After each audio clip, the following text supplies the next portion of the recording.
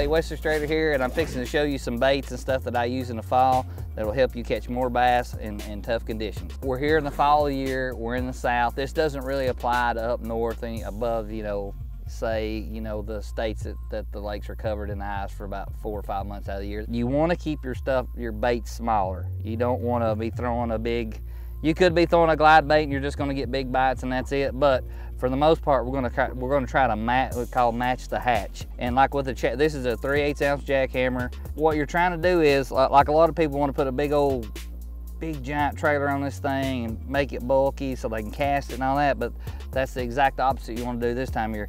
This is a Swimmin Fluke Jr on the back of this. I have 4 trailers that I basically throw on a chatterbait. I throw a Z Craw Jr, a Swimmin Fluke Jr, a 3.8 inch Z Swimmer, and an Ultra Vibe Speed Crawl. And you can make this bait do totally different things just by changing these trailers.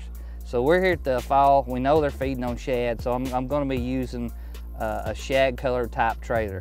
But what happens is, like with this Swimmin Fluke Jr, the closer you get your trailer to this hook, the end of it, this bait's going to do real erratic stuff. It won't just run straight. It'll just jump. It'll come out of time. It'll come back into time. You want a bait that searches. You want it to hunt.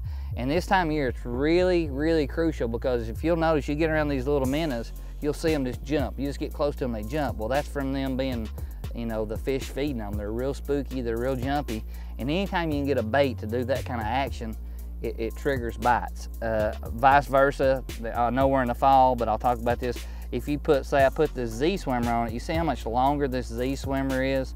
Like when I put it on there, it's a little bit longer. It's got a lazier swim, so what it's gonna do, it's gonna create more drag, and the bait's gonna kind of stay more. I'm not gonna say it won't run out of time a little bit, but it'll be more in line. It's got kind of a lazy wiggle. The same way, if you switch it up, this is a Z Craw Jr from Zoom, and this is the Ultra Vibe Speed Crawl.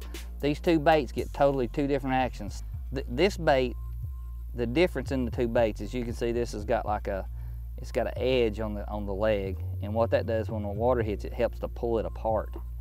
Whereas these, they just kind of stay in line and kick. They don't really flare out, they just stay in line and kick. These actually, they branch out like a crawfish in the defense position and paddle, and that's what kind of keeps the bait more in straight in line. It doesn't let it do all that erratic moving. For more fishing tips, go to majorleaguefishing.com.